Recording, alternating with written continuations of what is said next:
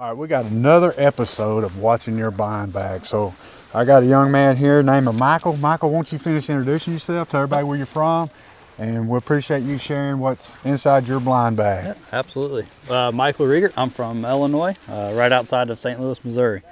I am a huge fan of this journey bag. I do a lot of photography, and this has been an absolute lifesaver to me.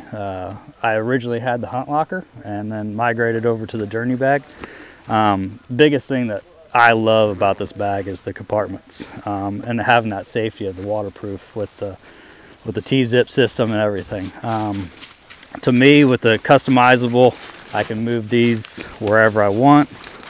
Every day I keep my camera in there, tuck a little monster in there, keep the calls up there. I can pack an extra lens, keep all of my my shells in a bag here.